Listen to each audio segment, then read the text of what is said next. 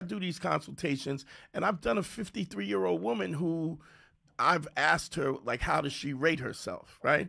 And she said, oh, I'm like a 7. And I was like, well, send me a picture. And she was more like a 1 and 2/7. And also, she was like, also, and I'm like 40, 50 pounds overweight.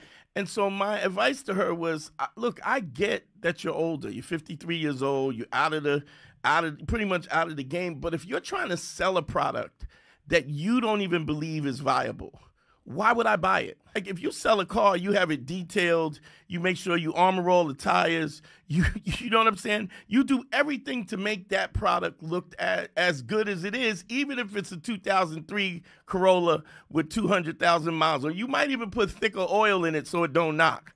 But my point is, what do you expect men to do? You're trying to sell me a product that you don't even think is worthy of being sold. Like, you just gonna have, you got Dorito bags in the back seat of your Corolla. You know what I'm saying? You didn't. It's dirty. It smells like White Castle. You know what I'm saying? It just common sense to know that you should be the best version of yourself. And if you're not selling yourself as the best version of yourself, you're always going to be insecure. And then when somebody calls you about out on your flaws, then all of a sudden it's somebody else's fault.